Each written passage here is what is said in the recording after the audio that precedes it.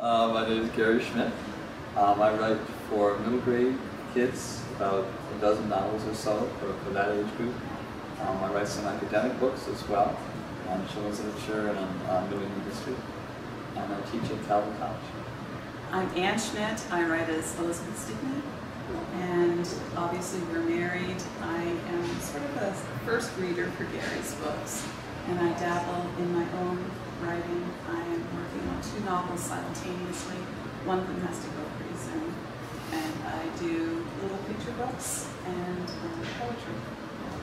We've been writing together all our married lives for more than 30 years. Mm-hmm. So all writers come upon anxieties and joys and pressures and delights. And those are pretty familiar to both of us.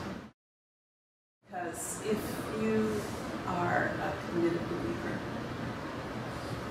you want every part of your life to be integrated. And so you can't have a writing life that's divorced from your belief.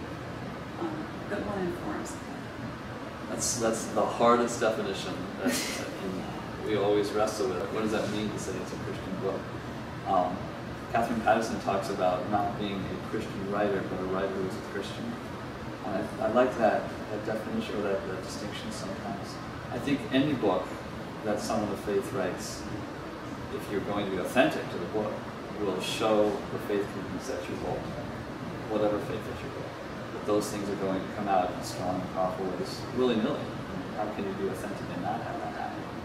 But that's different from writing a book which is meant to be heavily didactic, like let me teach you how to live in this way, or let me deal with this particular doctrine. And that's your first goal. That's a very different sort of thing. And both of us, I think, are the first rather than second. I'm a collector of little things. I was at the Public Museum in Grand Rapids once, and there was a locket that I bought for our daughter, and it had on it just a little phrase of a prayer from Jane Austen. And it sparked something in me, and I wondered what other writers I knew had a prayer life. And so I started to look for them, and I started to write them down and copy them onto the computer. Until about a year later, I said to Gary, I think we have a collection here, and what should we do with it? And it was really a very long process. I would say that it was 8 years ago, yeah, 10 years ago that we started doing this. Mm-hmm. And we moved from a focus. At first, the collection was prayers by writers, about anything, really. And we decided that that could be, 17 volumes. And we needed to have a focus for the book, so that the prayers were not just either and yon, but that they all worked together. And so we decided that we would narrow all of those prayers down to prayers that looked at the process of writing.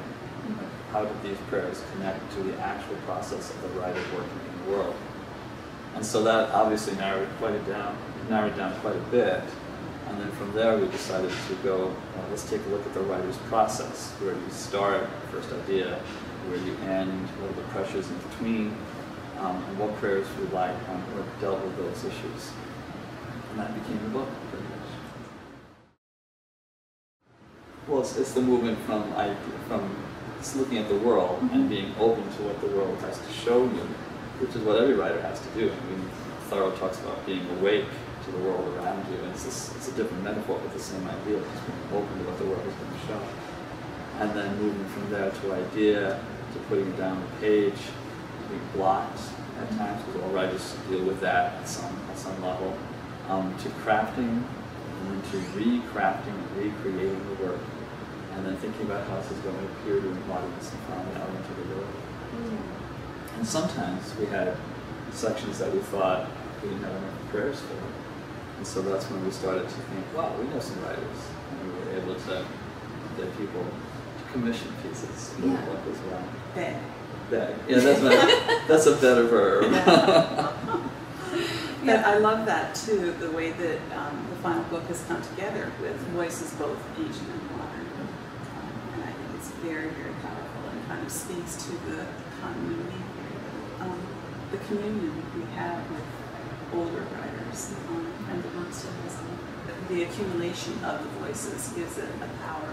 I don't think that there's a book like this that really addresses the Christian writer in the way that we do. That gives tools and gives expression to what we are going through as we write. And articulates the community of writers, the writers of faith, who are struggling in the same way, and who are, I mean, Augustine giving prayers to issues that we ourselves will face. 17th century, 16th century, 18th century writers who are going through exactly the same sort of issues and difficulties and joys and pleasures that we ourselves face today. And there's that sense of a community of writers over time that I think is very powerful. The hopes that we have is people will respond exactly that way. Not that you would read through the whole thing necessarily, but that you would go from the book to your own writing. Reinvigorate. Is that fair?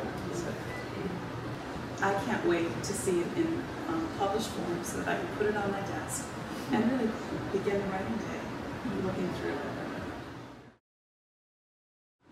I think that we are heirs of the Romantic movement more than the Judeo-Christian tradition now. And so we see writing as self-expression. And that's our God, is to express ourselves. I think that there is something deeper in our writing composition. I have writing students who, their greatest fear, their absolute greatest fear is writer's block. And it's like this thing that comes over them, this life. And they can't move forward, and they have no idea how to get past it. And to use that metaphor that there's this wall there, and the only resources I have are those that are within me, and the only resources that I have are now drying up. Wow, that's a pretty frightening place to be. Certainly pre-romantic, you would never. I mean, that metaphor wouldn't work at all. And the notion that you were just writing on your own with nothing else behind you, it seems to me that it wouldn't be there at all. And we have lost that. Maybe it's American individualism, sort of, whatever it is, but it seems to me that there are spiritual resources that writers of faith have that you can fall back on, and not therefore be frightened that, oh, today I didn't write very well. It must be writer's block. I guess I'll never say anything again. That doesn't seem to be an option. And I think, too, a Christian has a sense of service. If this is a talent, if this is a gift that God has given to me, then I'm going to use that to the best of my ability to serve God and His kingdom. You know, as in anything in life, you find more success or more depth of meaning when you leave it in prayer. It resonates more, I think. Yeah, I think anyone. I think this book can be anyone who's going to create a text. And novelists, of course, poets, dramatists. But today that notion of using text is, wow, it's just expanded hugely. And so we also now, I think this book could apply absolutely to screenwriters, to bloggers, to people who are working in social media, to doing serious writing on social media. Across the board, anyone who's going to put down words to express ideas, I think could be informed by this book. We have a couple of prayers by Scott Jose, who is at the Center of Excellence in Preaching. And at Calvin Center. I guess it would be my hope and prayer that this volume finds its way into preachers' studies, and that they too can find a resource here for inspiration. This is pretty unique. We did try one before, and she dumped me. She dumped me from the project, but this is our first one together. Right? We tried to write a picture book together. That kind of failed. That's true. Yeah, but this one, we had, I don't want to say discrete tasks, but Anne did a lot of the first search work, and that was years. And then I did a lot of the, okay, here's the text, and now where did it come from, kind of thing. Because it is so often we found that there are many texts out there that have this sort of ethereal, they're just out in the air, but there's different versions. No one knows where they, often when they're reprinted, there's no source, there's no sourcing. So you're not sure where it is or who owns it, who actually wrote it. We found wonderful versions of old hymns that had been corrupted in later versions. And the older ones spoke more powerfully to us. So I did a lot of that work, which was a drudge work. But then we went back and forth. The writing we shared for the was a general introduction, 5 introductions to each, or 8 introductions to each piece, and we shared that as well. So it was great. So we had some discrete tasks and some that we shared. It was fun. It was really fun. Story first. Story first. If you're going to start on a project, let's say a novel or a short story or something, and your whole intent is, I'm going to present the Beatitudes. Okay, you'll write a book that will present the Beatitudes, but it'll be almost certainly a lousy story. You begin with the story. And what is it that drives you? You begin with all the elements that any writer begins with. Language, and character, and plot, and setting, all the craft elements. That's where you have to begin.